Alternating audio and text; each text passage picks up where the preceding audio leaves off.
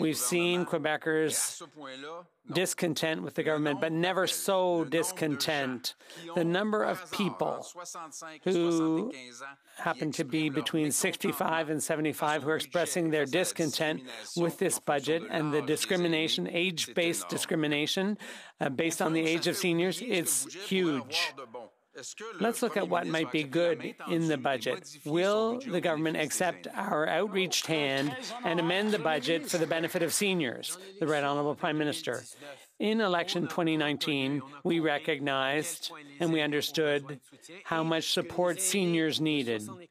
And we knew that those over 75 had higher costs, higher expenses, because as Canadians get older and older, they're concerned about their pensions and their retirement savings.